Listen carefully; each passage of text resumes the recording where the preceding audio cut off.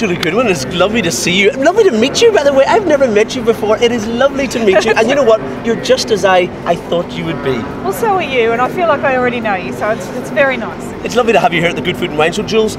What's on the menu? What have you been cooking? Well, I've been cooking some really simple canapé style food for like a cocktail party. So I've got Thai chicken meatballs with 2 dipping sauces. I've got buffalo wings with a blue cheese dressing and also some gazpacho shots. Tell me about these shows, Julie Goodwin. I mean, this Good Food and Wine Show, and I've been involved for a number of years, and every year it just seems to get busier and busier. What can you crystallise that for me? Explain to me what is that? I mean, your session earlier today was just standing room only.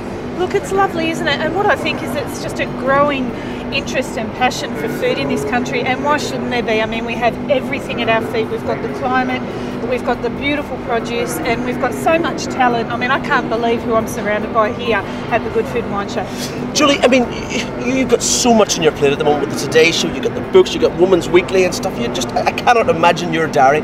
Why do you decide to put the Good Food and Wine Show in your diary? You know, you must have to sort of make decisions on what you do. Why does this mean a lot to you being here? Look, I really love things where I get to interact with people on a face-to-face basis where, I can do a bit of a cooking demo, but then go and sign some books, meet some folks and just, hear their stories, answer their questions, ask them questions, and really that's a lot of how I learn and research what I need to be putting into my cookbooks. How your life must have changed, Julie Goodwin. I mean, you won the inaugural series of MasterChef. There was 7,500 applicants, there was 20 contestants, and you just took it home. What a blast it must be to have people, and they want to learn from you, Jules. I still pinch myself every day, Al. I honestly do. I can't believe what it's done for myself, for my life, for my family. I can't believe the opportunities that have come my way. I feel very blessed. Can I tell you, I wish you continued success, Julie Goodwin. Thank you so much. Right, let's get cooking. Woohoo!